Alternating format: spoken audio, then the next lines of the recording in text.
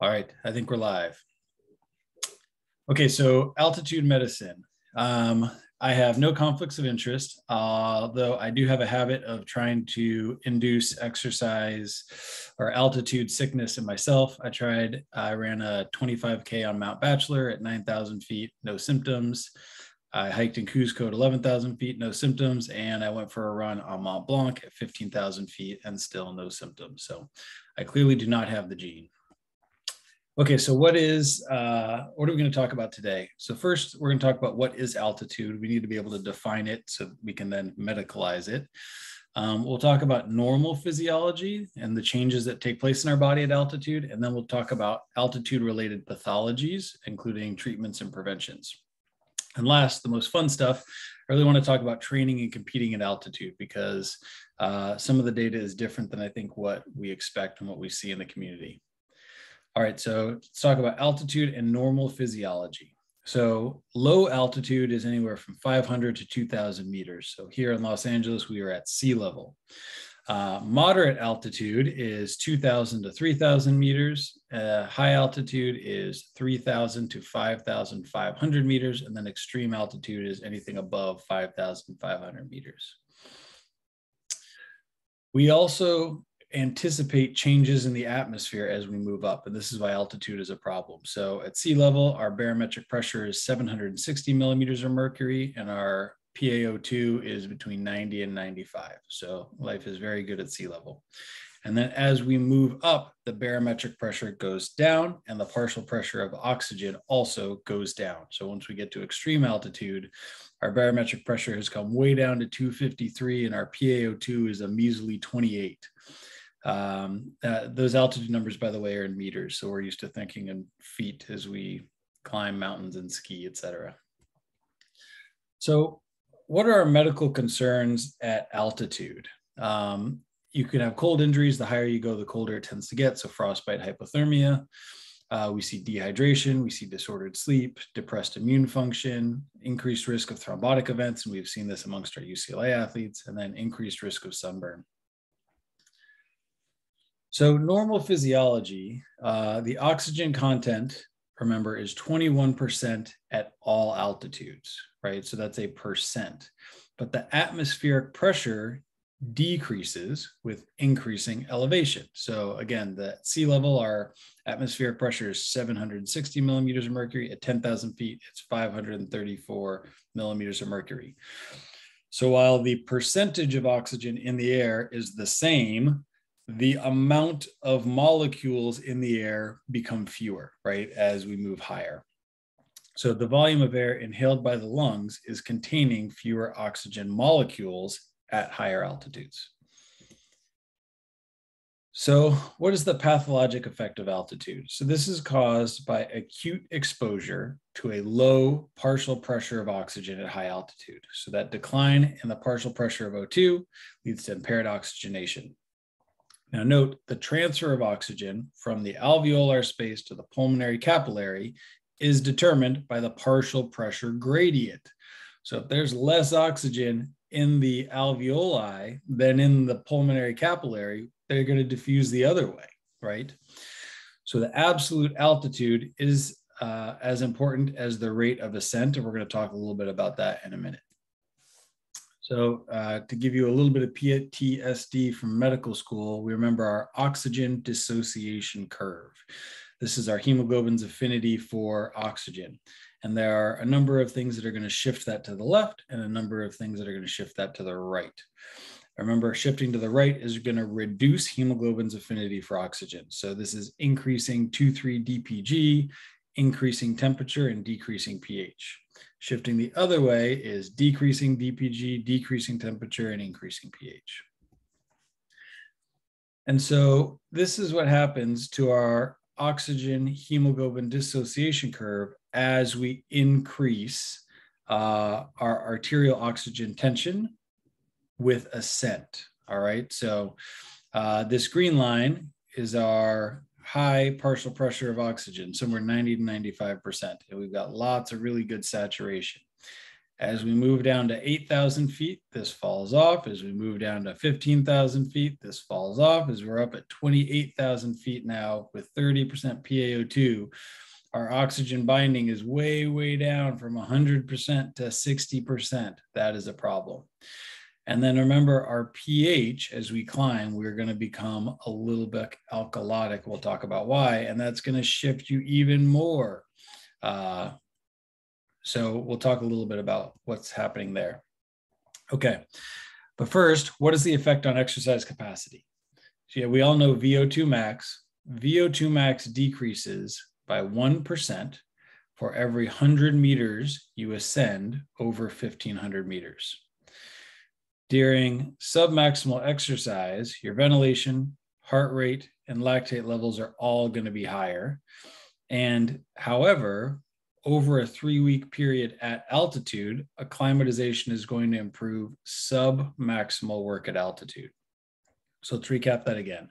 Our VO2 max, that maximum horsepower, is going to start to decrease above 1,500 meters. 1% for every 100 meters. And you can do that math about how quickly you're really dropping off a lot of VO2 max.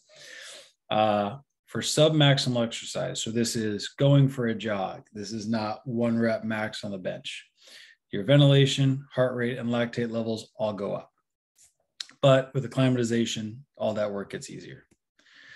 So acclimatization serves to minimize any decrease in tissue oxygen delivery, so human performance is maintained or improved back to that of sea level. It affects 2 determinants of tissue oxygen delivery, so the arterial oxygen content and cardiac output.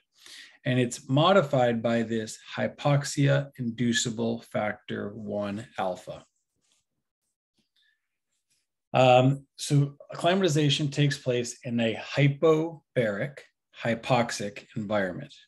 Within minutes, so think of when you get off the plane in Denver or Salt Lake City, your ventilation goes up, your heart rate goes up, and cardiac output goes up, and your pulmonary vasculature vasoconstricts. That's going to slow blood flow through the pulmonary vasculature and allow more oxygen to diffuse from the alveoli. So that's within minutes.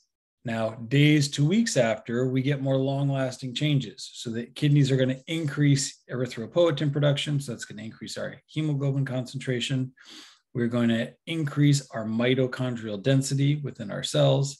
And we're going to increase the capillary to fiber ratio, as well as the fiber cross-sectional area and myoglobin concentration in our muscles. So these are all changes that are going to allow us to push more blood into the musculature. So what we ultimately see is an increase in our hemoglobin concentration, an increase in those 2,3-DPG levels that are going to shift our dissociation curve back to the right. We see subsequently an increased affinity of hemoglobin for O2, increased tissue O2 extraction, remember? So now we've got more blood vessels in our musculature, and so our musculature is going to be better suited to pull more oxygen out. And then our cardiac output will start to decrease, our stroke volume will start to decrease, and our maximal heart rate will start to decrease as we acclimatize. Also, the kidneys will excrete bicarb to normalize our tissue pH. Do you guys know why we need to do that?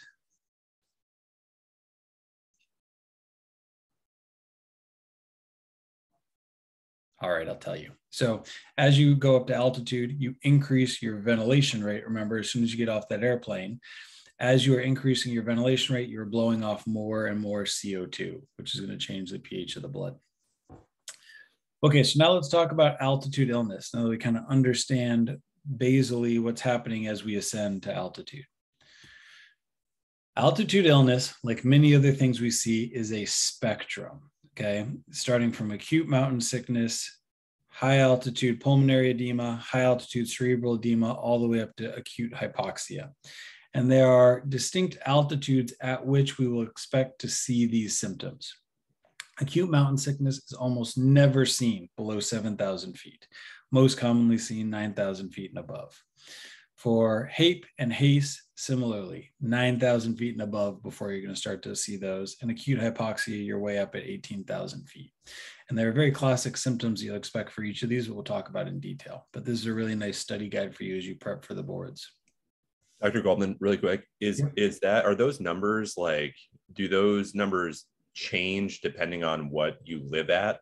So if you like live at sea level, do those numbers like decrease at all, or is it just your risk for developing these increases with the lower you live? Or Exactly. So living at sea level is a risk factor. Okay. Living or actually being born in the mountains is actually a protective factor. And if you look at some of the world's fastest runners, most of them were born and grew up at altitude, which is really interesting. Okay, so what are our risk factors? Excellent question, Brian. Number one, like most things in medicine, if you've already had it, you are more likely to get it again. So previous history of high altitude sickness. Number two, fast ascent. So going from sea level to 15,000 feet in a single day. Number three, sleeping at high altitude. So in many instances, we will say go ski at very high altitudes, but then come down to the base of the mountain to sleep. But sleeping at high altitude in and of itself is a risk factor. Residence at an altitude below 900 meters. So if you are a sea level dweller, you're at increased risk.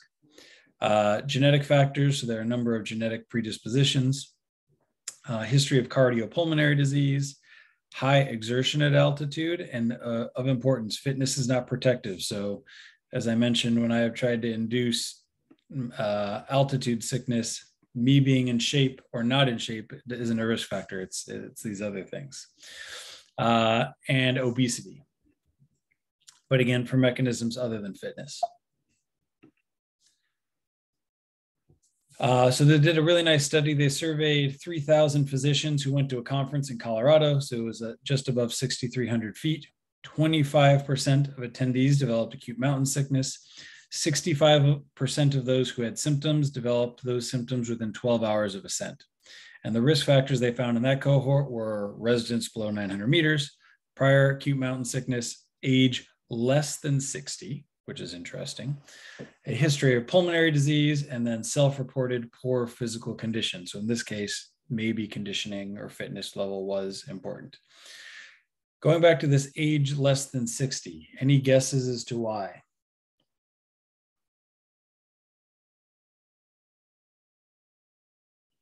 This is one of those few pathologies where I thought being old was supposed to be a problem, right? So the theory is resting metabolic rate. So the resting metabolic rate of a 20-year-old is going to be much higher, right? And then subsequently that oxygen demand second by second, minute by minute is going to be higher in a younger person than an 80-year-old with a lower resting metabolic rate. So they have a lower oxygen burn at baseline. Okay, so as we accumulate all of this data about risk factors, we've been able to develop risk categories, and these are low, moderate, and high. So if you see a patient in clinic who's planning to hike Kilimanjaro and you're trying to help them risk stratify and also plan their trip, you need to identify what risk category do they fall in. These risk categories have a little bit to do with history, but most to do with ascent plan. So those with low risk are individuals who have never had any altitude illness and are ascending no higher than 2,800 meters. So 8,000 feet. Individuals taking greater than 2 days to arrive at 2,500 to 3,000 meters with subsequent increases in sleep elevation less than 500 meters, 1,500 feet a day. So part one is they're not going very high and they've never been sick.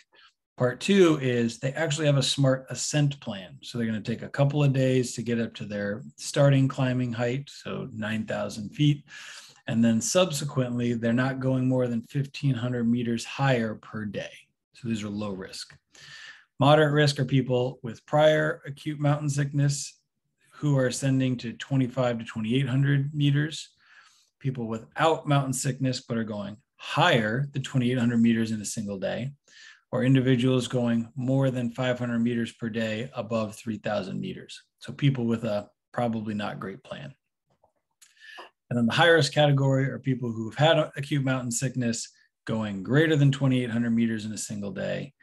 Anyone who has had high altitude pulmonary edema or cerebral edema, anyone going to greater than 3,500 meters in a day, people ascending greater than 500 meters a day at altitudes above 3,500 meters, and then a very rapid ascent, which is very open-ended. So the high-risk people are people with a bad plan or who have had bad outcomes before. So those people, you would want to say, just come up with a better plan. So ascent rate. We recommend that you do not ascend more than 500 meters per night above 3,000 meters, and that's because lots of bad things happen above that. We also recommend at least one night at an intermediate altitude, so 15 to 2,500 meters on your way to very high altitude. So get to 1,500 meters, spend a night. The next day, you can travel to that higher. So again, giving your body a little bit of time to acclimatize. And then for every 1,000 meters you climb, you need an additional day of rest. The training mantra is climb high, sleep low. So if you're doing some kind of climbing adventure, if you have, say it's not, Mount Everest, if you have the opportunity to climb for your daytime activities, whatever they may be, and then descend for sleeping, your body will feel much better. Okay, so let's talk about acute mountain sickness. This commonly develops at altitudes greater than 3,000 meters, but can be as low as 2,000 meters. Symptoms include headache, loss of appetite, nausea, vomiting, fatigue, weakness, dizziness, lightheadedness, sleep disturbance, confusion, disorientation, apathy, impaired memory, and mood swings. These symptoms may sound familiar because it's concussion symptoms, right? We have alterations of the cognitive and cerebral function. Usually begins within 12 hours of arrival, but often subsides over the following 2 to 3 days if you have no further gain in altitude. So pretty quick onset, but if you stay, your body can acclimatize and symptoms should subside.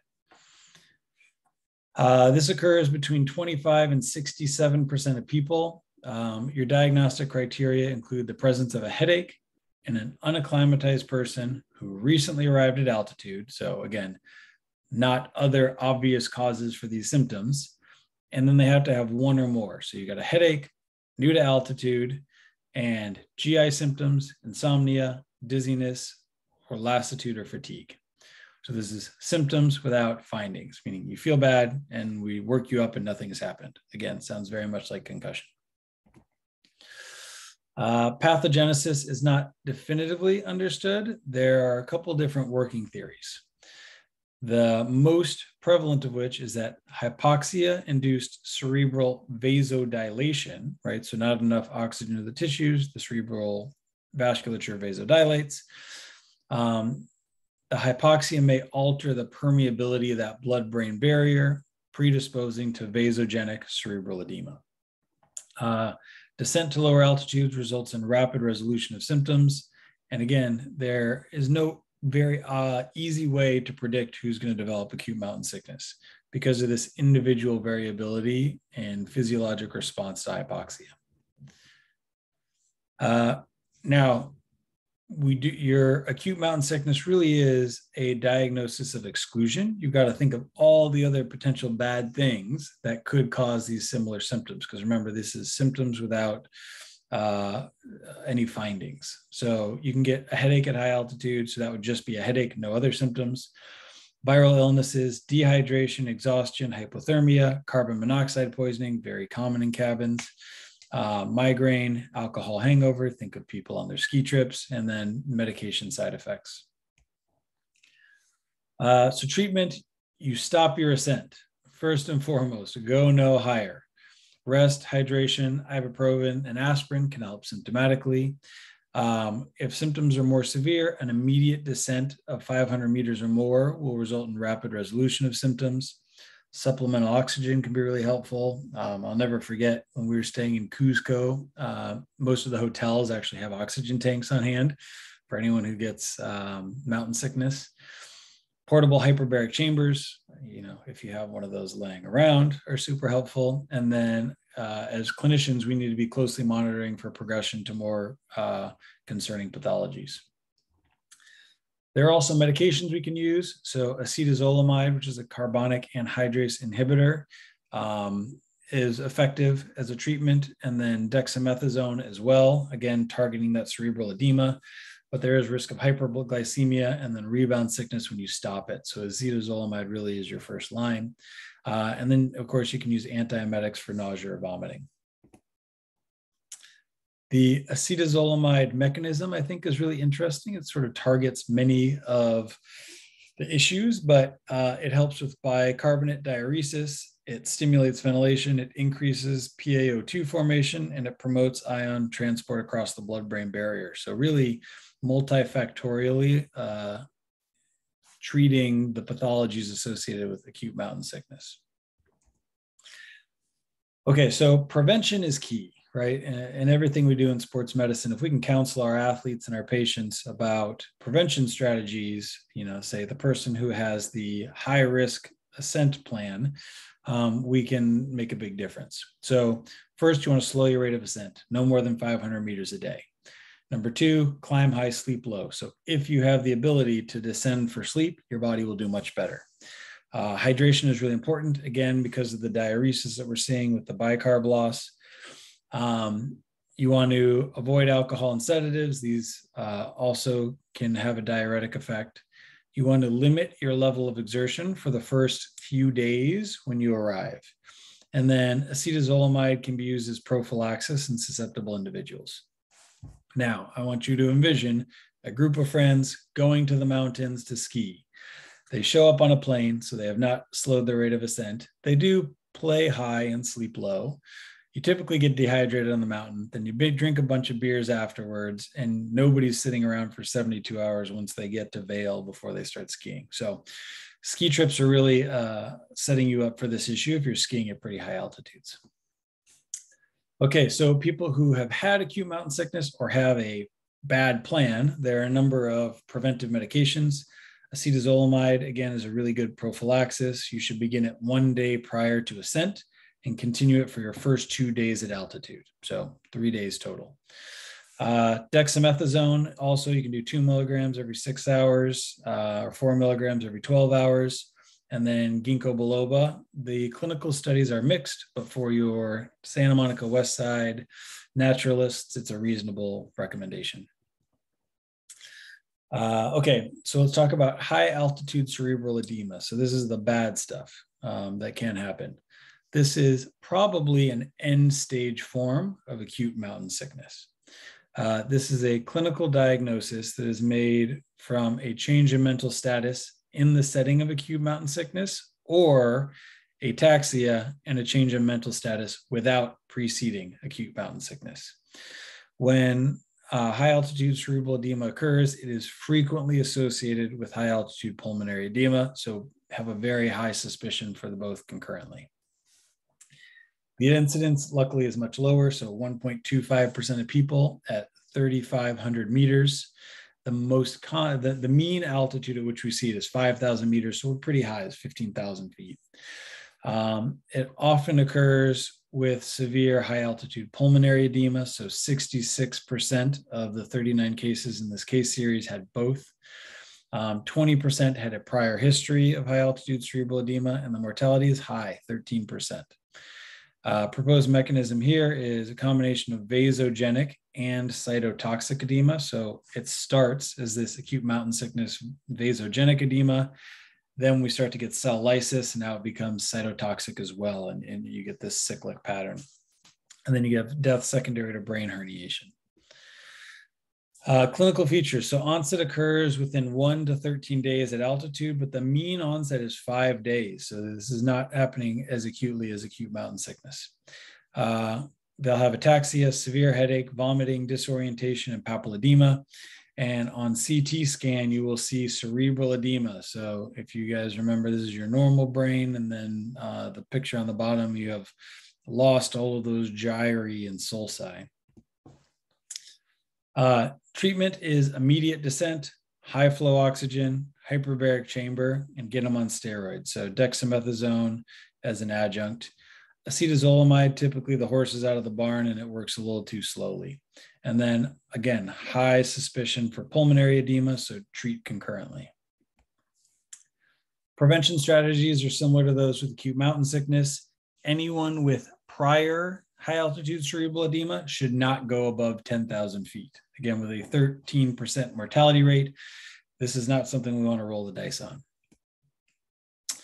So high altitude pulmonary edema is non-cardiogenic pulmonary edema with excessive pulmonary hypertension and elevated capillary pressure. Remember, I told you that when you first arrive at altitude, one of the changes that we see is pulmonary vasoconstriction to slow the passage of blood through the lungs to allow for enhanced oxygenation. This actually accounts for most deaths from high altitude illness is HAPE. So high altitude pulmonary edema is an excessive amount of that vasoconstriction leading to pulmonary edema. So this is not cardiogenic. Clinical features, onset is quicker, so 24 to 72 hours. Patients will have fatigue, a dry cough, dyspnea at rest, and dyspnea at rest and hemoptysis are uncommon. So truly that fatigue and dry cough. They'll have fever, tachycardia, tachypnea, cyanosis, and rales. Your PaO2 is about 40, and chest x-ray will show these classic patchy infiltrates. Of patients with high altitude pulmonary edema, 50% will have acute mountain sickness. So if you have acute mountain sickness, very likely to have pulmonary edema, but not necessarily the other way around. And 14% will have HACE. Okay, so your pulmonary edema diagnosis. Recent altitude gain plus 2 signs and symptoms related to respiratory status. So symptoms include dyspnea at rest, cough, weakness, decreased exercise tolerance, chest tightness, or congestion, plus crackles or wheezing, central cyanosis, tachypnea, tachycardia. And chest x-ray with patchy infiltrates is diagnostic. Okay, so 2 physical signs and symptoms. Now, I would argue that when I get to altitude, I have decreased exercise tolerance, but I shouldn't have crackles, wheezing, central cyanosis. I may have a little bit of tachycardia. I may have a little tachypnea, okay? So that's why you got to rely on your chest x-ray here. These are chest x-rays of patients with high altitude pulmonary edema, and you can see these really localized areas of vascular congestion in the lungs. So incidence at 3,500 to 4,000 meters is 0.6% of adults, but 8% of children under 16 years of age. So there's something about children that makes them much less tolerant of the altitude. This is rarely occurring below 2,400 meters. So 1 in 1,000 skiers at Val will experience it, and that's at 2,500 meters. Risk factors are similar to acute mountain sickness, plus cold temperatures. So cold also seems to be a risk factor. 70% will have had some symptom of acute mountain sickness in the past. And then mortality is 11% of all cases. So this is the most deaths again from high altitude. You're asking yourself, well, you said 13% mortality with cerebral edema and 11% with pulmonary edema. Why are there more deaths? Because this is more common. The proposed mechanism, again, is that increased pulmonary capillary permeability. There are 3 sub-theories. So West in 92 said this is a stress failure of the capillaries. Then Krasny 2 years later said that this actually represents a form of neurogenic pulmonary edema mediated by increased sympathetic activity due to insufficient ventilatory response. And then Holtgen, 96, 2 years later, said actually it's this uneven pulmonary vasoconstriction leading to areas of overperfusion and capillary failure. And this tends to be the most accepted because if we go back to our chest x-rays, why is it patchy, right? Why is this not diffuse? And so they think it's this uneven pulmonary vasoconstriction. Susceptible individuals will have a previous history of high altitude pulmonary edema. So recurrence rates are as high as 60%. So if you've had it once, don't risk it. Number 2, they see an overexpression of vasoconstrictors, specifically endothelin-1, underexpression of vasodilators, so nitric oxide, and a reduced ability to transport sodium and water out of the alveoli. So how do we treat it? descend, descend, descend. You guys are, it's like heat illness, just stick them in an ice bath. At altitude illness, descend. Get them on oxygen, so high flow, or if you have a hyperbaric chamber, which many ski resorts will. This is going to reduce the pulmonary arterial pressure. You want to continue rest and oxygen for 48 to 72 hours and monitor them closely with a pulse oximeter. Nifedipine has been shown to be helpful. You can use O2 if it's not available, or descend if not possible. So if you have nifedipine, get them on right away. You can add dexamethasone if they're not improving with nifedipine alone. There's a really cool study looking at inhaled nitric oxide. So I remember I told you that susceptible individuals underexpress nitric oxide. Well, if we give them nitric oxide, they improve. Beta agonists have also been shown to be helpful. And then there's now this questionable evolving role of PD5 inhibitors, sildenafil. Okay, so how do we prevent this? Slow your rate of ascent. You're going to hear this over and over again. You can consider nifedipine prophylaxis in people that have risk factors, so 20 to 30 milligrams every 12 hours. Nitric oxide can be helpful, sildenafil, as well as salmeterol. Okay, so nitric oxide treatment, really nice study in 1996. You guys are probably noticing a cluster of research that happened in the 90s around this. They studied the effects of inhaled nitric oxide in 36 mountaineers at a lab at 4,500 meters. Pulmonary edema developed in 10 of 18 subjects with a previous history of pulmonary edema, but none of the others. So previous history is the biggest risk factor. And then nitric oxide produced a larger decrease in pulmonary arterial pressures in those with a history of high altitude pulmonary edema, and caused a shift in blood flow to the less edematous areas in the lungs. So this is an individual before nitric oxide, and you can see, so yellow and red is really good blood flow, black is not. And so this is an individual prior to nitric oxide inhalation and then post. And you can see much better airflow within the lungs in these areas that were hypoventilated previously. In terms of nifedipine prophylaxis, there was a study done in 21 climbers with a history of pulmonary edema, ascending to 4,500 meters. The incidence was 7 out of 11 who received a placebo and 1 out of 10 who received the nifedipine. So pretty successful intervention. Those who received nifedipine had lower mean pulmonary artery pressure and fewer symptoms. Okay, so as a quick study guide, these are your acute mountain sickness medication dosages. Acetazolamide, there's both prevention dose and treatment dose, as well as dexamethasone, and that includes cerebral edema and pulmonary edema dosages.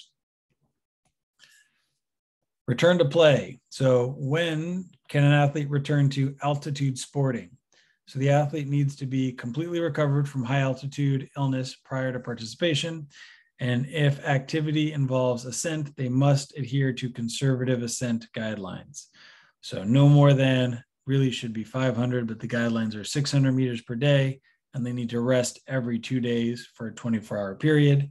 They should also take prophylactic medications specific to their pathology.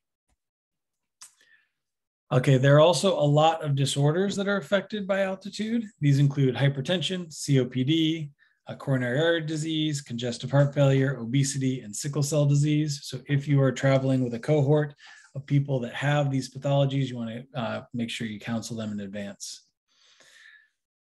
There are a number of contraindications to altitude. So the absolute contraindications are uncontrolled angina or hypertension, severe COPD, previous severe altitude illness, sickle cell anemia or thalassemia, and clotting disorders.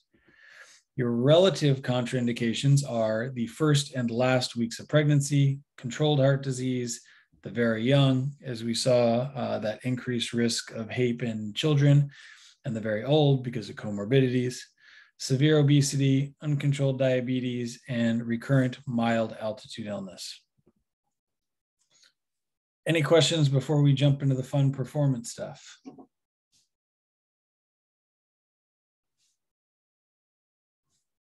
All right, we will keep trucking along.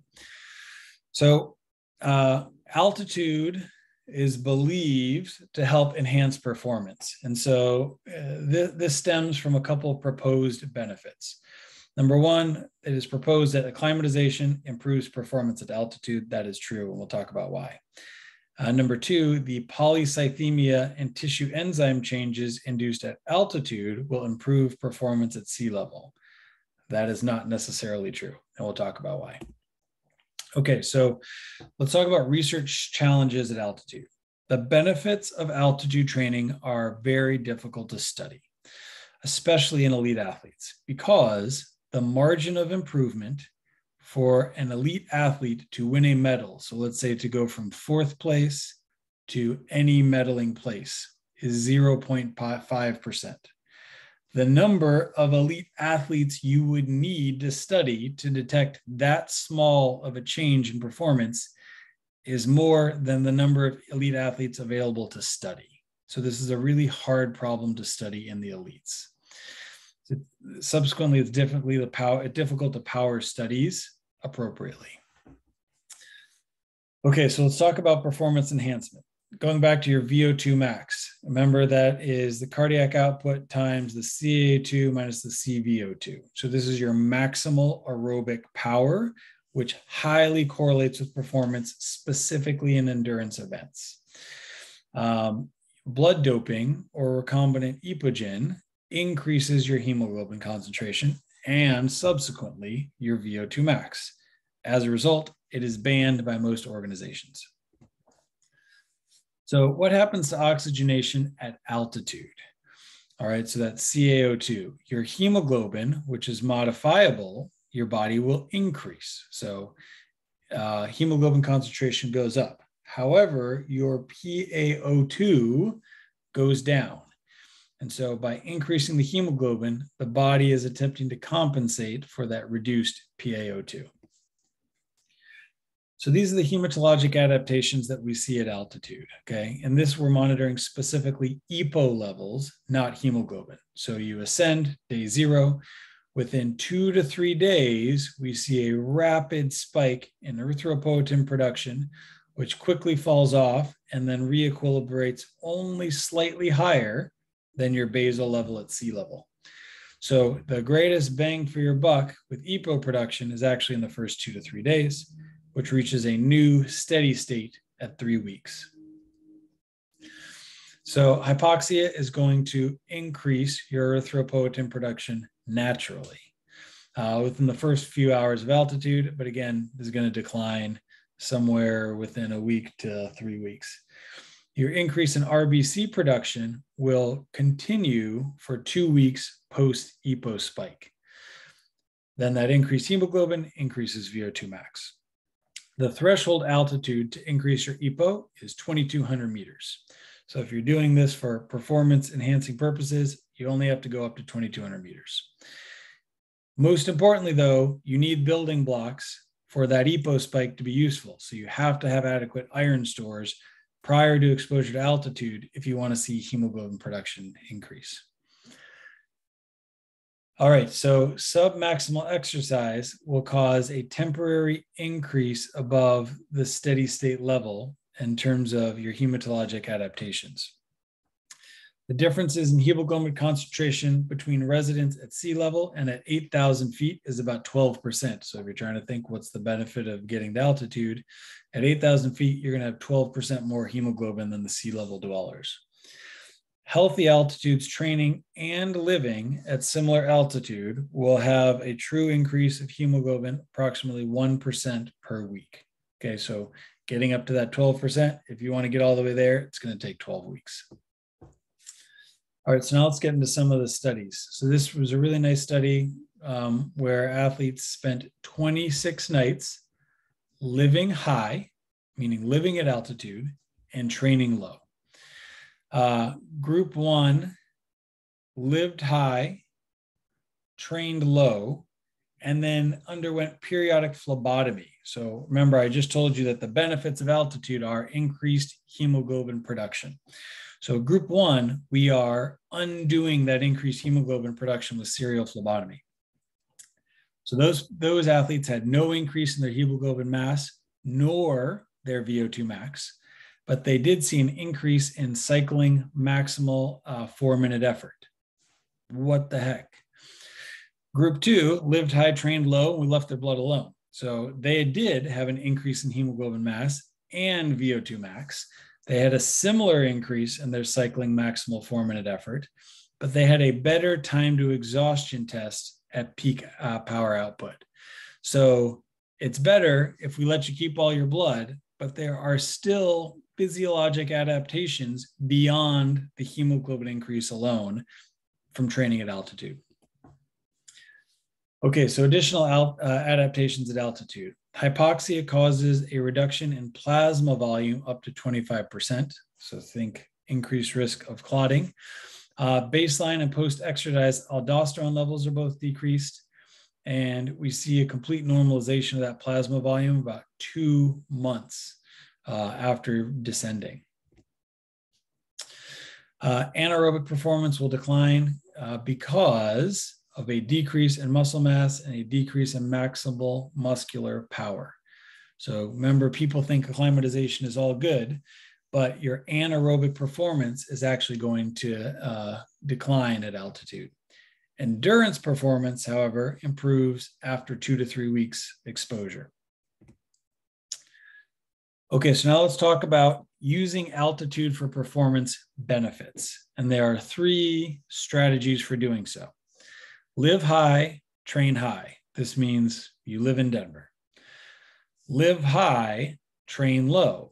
This means you sleep in a hypobaric oxygen chamber and train at sea level. And then live low, train high. This is you live in Los Angeles and you wear one of those hypoxia masks that we see knuckleheads running around LA wearing. Okay, so model 1, live high, train high. Think of cross-country team goes to Mammoth. Mixed results. So some studies showed an improvement in VO2 max and performance. Other studies show an inability of the athletes to achieve equivalent training intensities, leading to declines in performance. So let me talk about that for a second. Because of tissue hypoxia and centrally induced reduction in exercise effort because of brain hypoxia, you just can't train as hard at altitude. So you get all of the benefits of hemoglobin and increasing VO2 max, but you lose some of the ability to train intensely and to sufficiently oxygenate all of your tissues, most importantly, your muscles, to have performance benefits. So while you're gaining in the hematologic aspects, you're losing in some of the performance training benefits. So here's a study where they looked at 12 middle distance runners divided into 2 groups matched by VO2 max, 2-mile run time and age. Runners trained for 3 weeks at the same relative workload, half of them at sea level, half at 2,300 meters. And there was no improvement reported in VO2 max or 2-mile run times when the altitude guys came back down to sea level and raced their sea level compatriots. Okay, so model 2, live high, train low, and this is how you do it. You live in Los Angeles and you sleep in a hypobaric chamber like this. This allows the intensity of training that is otherwise limited at altitude, but you get the hematologic benefits of acclimatization because you are hypoxic overnight, which is when you're producing the hemoglobin. So there are variable results in these studies. There is a trend towards small improvements in athletic performance. And as such, this is the go-to strategy for the elites these days. So here's one study, looked at 8 women, 14 men. They lived at 2,500 meters. They trained at 1250 for 27 days. They had significant increases in hemoglobin and VO2 max, and their 3K run times improved an average of 6 seconds, 1.1%. For an elite, worth it. For me, probably not. Okay, this is a study of 39 college runners. They did a 6-week sort of washout training in Dallas to normalize their iron stores. All runners then underwent 6 weeks of sea level training camp. So then this is live low, train low, right? Just normal 4-week training camp. They improved their 5,000 meter time trial performance by 22 seconds. And this was what they call the training camp effect. You train, you get faster. Then they assigned them to one of three groups: live high, train high, live high, train low, live low, train low. And you can see specifically what those training regimens look like. They brought them back to sea level, and within 30 hours of returning, they did a time trial. Only the live high, train low group showed further improvements in performance. So 15 more seconds, 1.4%. That improvement maintained for 3 weeks at sea level post-camp. But neither the live high, train high or live low, train low improved anymore.